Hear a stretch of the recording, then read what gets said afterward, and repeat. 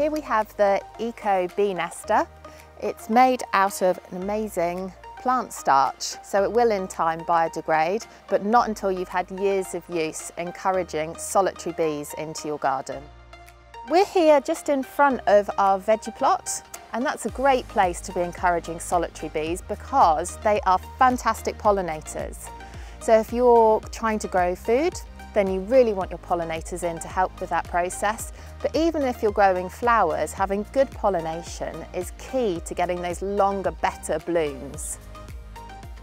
With this product, you can see there are cardboard tubes within it, and this will be used by either the mason bee or the leafcutter bees. Each year they will emerge at the start of the summer, and then they will do the pollinating in your garden, and then they will come back and lay their eggs inside the tube again. You can see here we are just in front of a veggie plot, which is an excellent place to encourage pollinating bees into, or any sunny, flower-rich part of your garden.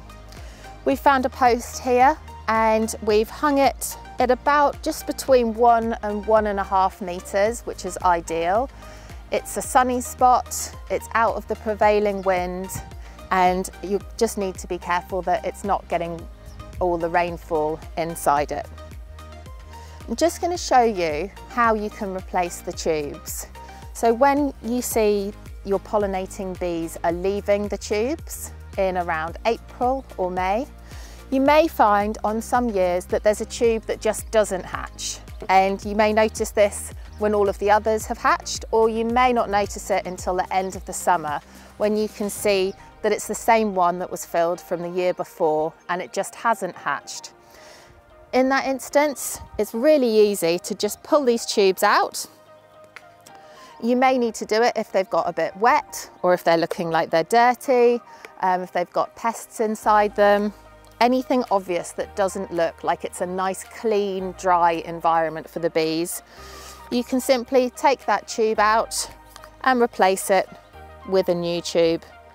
And that nice, clean, dry tube will be the perfect environment for solitary bees to then come in and nest again. Once the tubes are full or the season is ended, so at the end of summer, we also provide this woodpecker guard.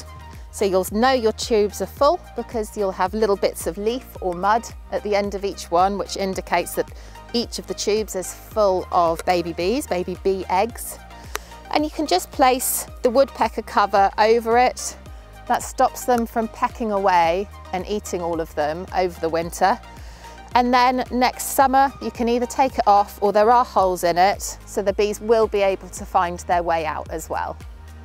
Once you have your Eco Bee Nester in place and your garden is rich in pollen and nectar providing plants, you can sit back and just enjoy observing the bees in your garden.